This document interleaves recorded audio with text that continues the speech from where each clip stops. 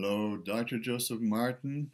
Merlin, the best archetype for our times and probably for a long time to come. Now, some of you know probably some of Merlin because there's been so many TV shows and movies about him, and the BBC Welsh series that came out just a couple of years ago that went on for quite a few seasons, and we all miss it, don't we? Who is Merlin, and what is the Merlin archetype for our times?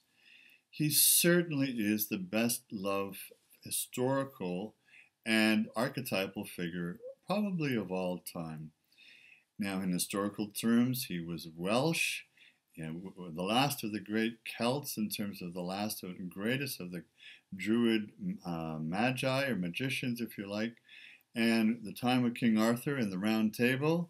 So we're speaking of the 500s, the 600s, the time when there was the war with the Romans who were taking over the British Isles and so on. Now, Merlin was a seer, a prophet, a seeker, a bard, a truth speaker, a magician, a white magician. He was a servant and a tutor for King Arthur, and he was an advisor, an educator, a teacher. Really, a man of many, if not all, talents of what it means to be divinely human, which is probably one of the reasons why he's the best and greatest archetype for our times and all times. Now, let's just get into a bit about his life. When he was born, they say that he was the son of the devil by the father. Sort of a bit of an unknown there, but they say his father was on the dark side. Of course, this is sounding more and more like Star Wars, isn't it? And his mother was a nun and gave birth to him. So without knowing of the father, we're into the whole wonderful archetypal storyline of the hero orphan warrior magician that is part of the story of many of the great spiritual teachers and leaders of profound world religions now, including Isis and the son of Isis, and of course Mother Mary herself, blessed be her soul. And so nonetheless, when he was a young early teenager, Merlin, or Emrys as he's called in the Welsh way, he was brought to King Vortigern, and there were two sleeping dragons that were causing trouble under the earth, under the king's castle. And Merlin said he knew what to do to wake up the dragons and to deal with them in the most appropriate way. One of them was a white dragon, and the other one is a red dragon. Now let's just look at the spiritual and psychological and mythological symbolism and importance here. Everything in the universe, as we know, is complementary opposites. Here you have the two different dragons. The white dragon of spirit, if you like, along with the red dragon of the material earth realm. The white dragon of the soul, the red dragon of the body. The white dragon of the higher mystical spiritual nature, and the red dragon of the physical, sexual, instinctual, basic lust, if you like, or the beauty of the sacred earth body. So Merlin, and of course this is part of the double helix of the Ida and the Pingala we talk about in yoga. There's the two sides in terms of going up the central spine. Merlin awakened the two dragons, which is kind of like the I Am Kundalini Kriya Yoga that we're talking about in our series here, isn't it? To show how you can activate waking or sleeping Kundalini at the bases of your spine and move them up to the top and move them and connect them once again to the source of all that is. Now, without giving too much of Merlin's story away, we can see that eventually Merlin, as he becomes a white magician, and probably one of the greatest, wisest people of all time, of course, through lots of failures and lots of, no judgment on him, but lots of things that, he had to try out, and he had to work his way up to being a good soul, as we all are innately. And there's lots of, going to the dark side, going to the light side, and so on, as you find your way through many lifetimes in the human earth plane and human physical form. Eventually, the white and the red dragons merge to become the green dragon of the heart. this is all sounding quite Jungian as well as kind of mythologically oriented, which is, of course, everything is life story and mythology, isn't it? The value of Merlin and why he's so magnetically attractive to all of us is that he shows us the way. We're all Merlins in waiting. And this has been such a powerful storyline for all the 7 billion people on the planet. For instance, the Merlin series is shown around the planet in all cultures. And it's also archetypally in another kind of format in all the Harry Potter stories and movies. Because here you have Harry Potter with the scar on his forehead, and there's some part of his progenitors are dark and evil, and even the Dark One themselves, Voldemort and so on. Yet there's a whole light side of goodness and kindness there. So what is the whole meaning of why Merlin is the best archetype for our time? We all as human beings have this innate challenge and conflict and necessity to deal with the good and evil inside ourselves. We all have those good and evil dragons speaking to us. We need to, through our thinking and our feeling and our heartfeltness and our reflection and through all the failures that we have in life, to learn to become good people again. Innately good in everything we think and feel and say and do and act, and all our service and sacrifice to the world.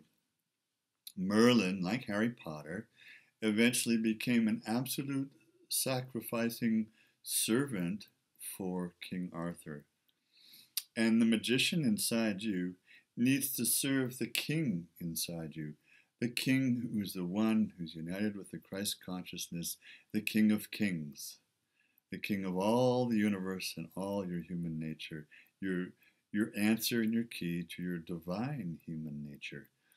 Your magical side, the side that uses sorcery, and then eventually you will learn to just have white sorcery and all the things you think and feel and do, to create that perfect magical magnetic person who just becomes the willing and happy servant of all, kind of like Jesus, Gandhi, Mandela, many. And you're the next one, aren't you? Of course you are. You know that in your heart as you're listening to these words of wisdom coming from your own heart. I'm simply mirroring something you're already feeling and seeing and knowing inside yourself. I hope you're feeling as excited about your life as I'm feeling about your personal life. This is the key. We know that there was no end of things that Merlin wouldn't do for King Arthur and all the knights of the Round Table. And this is a time, and yet again, another dying civilization, just as the Celts were dying back then about 1500 years ago. We're through 2 more cycles, and things happen in 700-year cycles for humans as a species. We're at that point, that nice little juncture, that tipping point, that turning point, where Merlin is required to come back to save the world. You need to be the hero and the heroine in your own life. And you need to embrace all the pairs of opposites in your life. That's what a Merlin does. The masculine and the feminine, the gay, the straight, the higher, the lower, the inner, the outer, the dark, the light. All these things, the soul, the spirit, with the earth and the physical body. To find that joyful sacredness in the heart of hearts, and that's where you're going. That's where the gem is, that's where the keys are, that's where the jewel, that's where the gold is, all these wonderful things. This is important for you, and I know that you, being the Merlin in waiting, will turn into the Merlin manifest magnificently. I'm going to read you something. You know I love these kind of sayings where I can put a word into a form where I'm going to read what Merlin means to me. Majestic energy revelation linked to numinosity. Majestic energy revelation linked to numinosity. That's the acronym I'm looking for here. So the majesty of your nature will come through when you activate the Merlin archetype and just say yes to it. And it's an energy revelation. It's a revelation of the remembrance of the great soul, spirit. You are linked to and united to the divinity within your heart, self, soul, and all that is in the source of the universe. And this linked with the numinosity, which just seems to be another word for the great mystery, the mystical, the magical, whatever you want to feel it and see it as. When you feel the majesty and the magical and the mystery and the mysticism flowing and alive and awakening you, you will find your truest identity and your path here on earth. You are all Merlins, and I know that you will be manifesting this in your own way.